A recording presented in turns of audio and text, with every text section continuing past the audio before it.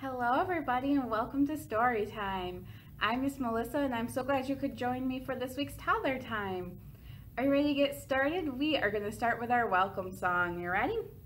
Here we come now to story time, to story time, to story time.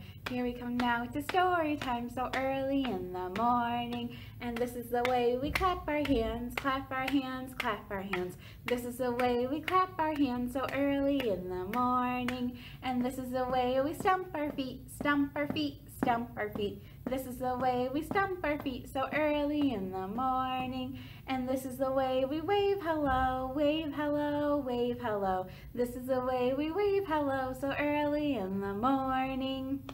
All right, so next for today it is time for our first story. And today's first story is called Llama Destroys the World. And this story is by Jonathan Sutzman. On Friday, Llama will destroy the world. I am Llama, proclaimed Llama. Monday. On Monday, Llama found cake. Piles of cake. More cake than any llama should ever eat. "That," said Llama. Llama ate all of the cake. This was his first mistake. Burp. It was an honest mistake. It was a delicious mistake. One of those mistakes that leads to more mistakes and eventually the ultimate doom of everything. Tuesday. Tuesdays were for dancing. So Llama put on his dancing pants. The pants did not fit. He was still full of cake. But he never danced without his dancing pants. They made his butt look groovy. So Llama huffed and puffed and squeezed and stuffed himself into the pants. This was his second mistake. And then Llama danced. He jiggled and tangoed. He cha-cha'd real smooth. His rhythm was perfect. His moves were precise. But the pants never stood a chance. Rip! The rip was thunderous. It shook the house, the trees, and the mountains. It shook the very fabric of the universe. The cosmic vibrations from the ripping pants were so mighty that a black hole tore open. Wednesday. On Wednesday, Llama found the black hole. "That," said Llama. He had never seen a black hole before. He didn't know what it could be or what it could do. But Llama was a llama of science. He knew the answers were out there, waiting to be discovered. Llama read books. He ran complex experiments. He debated with the greatest minds and thinkers he could find. And then he analyzed the data and came to a well-thought-out conclusion. "That," said Llama wisely. Instead of warning the world of its imminent doom, Llama decided to do something more important. He made a bologna and cheese sandwich with extra cheese. This was his third mistake. Thursday. On Thursday, many signs of doom appeared in the sky. Flying top hats, soaring teacups, twisting, tumbling, well-dressed turtles. But Llama didn't notice. Thursdays were for painting, and Llama was busy painting his latest masterpiece. The end was near. Friday. On Friday, the world ended. The more the black hole sucked in, the bigger and stronger it grew. The animals flew, the pizzas and bicycles and houseplants flew, and Llama flew too. I am Llama! The black hole swallowed everything up. Every single thing left in the world. Everything left in the universe. Until there was nothing. Saturday. On Saturday, on the other side of the black hole, everything was fine. The universe tumbled out exactly as it had been before. Even Llama. "I am Llama," proclaimed Llama. The sky was blue, the sun was shining. The world was perfectly calm, like nothing had ever happened. Sunday. On Sunday, with the world back to normal, Llama found something wonderful. Piles of pie. More pie than any llama should ever eat. "Dad," said Llama. Llama ate all of the pie. The end. All right, so next for today, we have a rhyme up on our board. So let's get our board ready. And we're gonna get out our rhyme for the board. Are you ready? Let's see, still getting ready, hang on. Let's see, we've got a book. One little book, it's brand new. I checked out another. And then there were two books. Two little books, all for me. I checked out another. And then there were three books. Three little books I found by the door. I checked out another. And then there was 4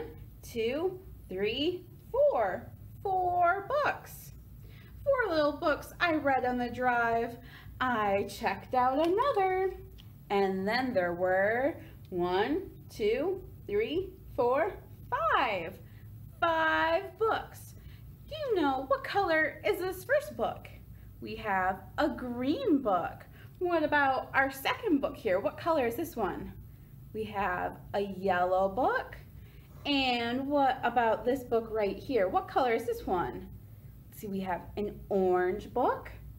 And what about this book down here? What color is this one? It's a red book. And what about our last book here? What color is this one? We have a blue book. All right, so nice job with that rhyme. Next, it is time for our second story for today. And this book is all about rhyming too. This story is called Rhyme Crime. And it is by John Bergerman. Once upon a time, a thief committed a crime. Everything he stole was replaced with a rhyme. Hammy's brand new hat was swapped for a cat. Gumbop's lovely head became a slice of bread. Oh, crumbs. Arnie's comfy chair was switched for a bear. Yikes! Toodle's loyal dog was taken for a log. Moo-Moo's fancy clogs were swapped for some frogs.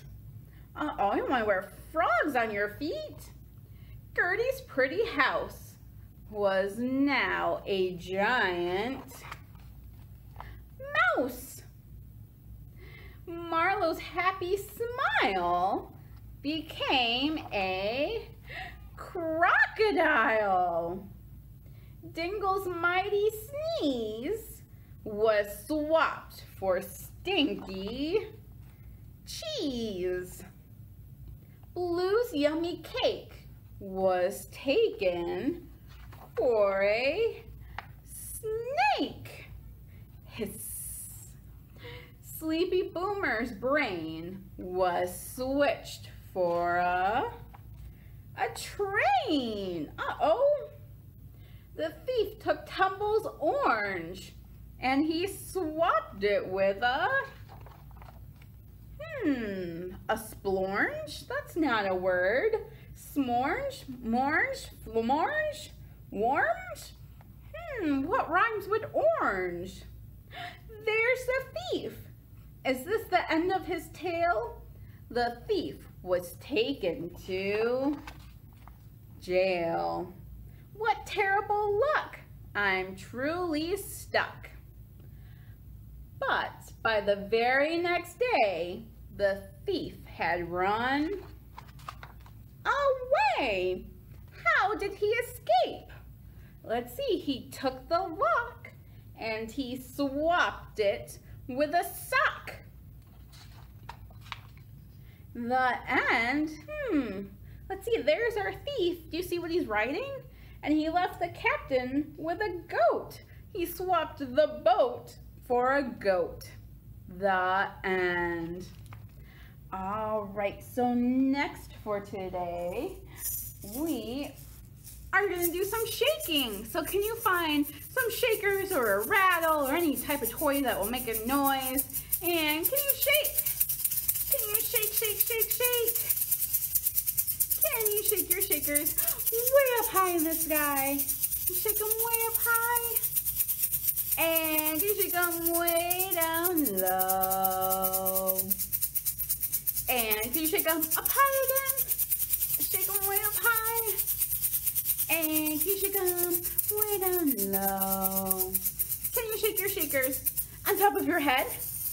Can you shake them on top of your head? Can you shake them on top of your shoulders? You find your shoulders. And can you shake them on top of your elbows? This one's kind of tricky. Can you shake them on your elbows? And what about on your knees? Can you shake them on your knees? All right, now can you take your shakers and can you shake them really, really fast? As fast as you can go. Shake, shake, shake. Shake, shake, shake. And can you shake them really slow and slow motion? And can you shake them really fast again? Fast, fast, fast. As fast as you can go. And can you shake them really slow and slow motion? All right, so now we've got a song with our shakers and everybody can shake along. Are you ready? If you're happy and you know it, give a shake, shake, shake. If you're happy and you know it, give a shake, shake, shake. If you're happy and you know it and you really want to show it. If you're happy and you know it, give a shake, shake, shake. If you're happy and you know it, give a clap, clap, clap. If you're happy and you know it, give a clap, clap, clap. If you're happy and you know it and you really want to show it. If you're happy and you know it, give a clap, clap, clap. If you're happy and you know it, give a tap, tap, tap. If you're happy and you know it, give a tap, tap, tap. If you're happy and you know it and you really want to show it. If you're happy and you know it, give a tap, tap, tap. A nice job, yourself a great big shake, shake, shake, shake. All right, so now you can go ahead and set your shakers down and we are done with them for today. But we have one last story and this story is called Two Dogs on a Trike. You ready? And this story is by Gabby Schneider. One dog stands alone, just one. Two dogs on a trike. Now there's two. Three dogs on a scooter. Now there's 1, 2, 3. 4 dogs on a bike. 5 dogs on a trolley. Can we count them? Let's see. There's 1, 2, 3, 4, 5. 5 dogs. 6 dogs on a train. 7 dogs on a ferry. 8 dogs on a plane. 9 daring dogs on a hot air balloon. 10 dogs. Wait. That's not a dog. What type of animal is that? It's a cat. 9 fleeing dogs on a hot air balloon. 8 dogs on a plane. 7 dogs on a ferry. 6 dogs on a train.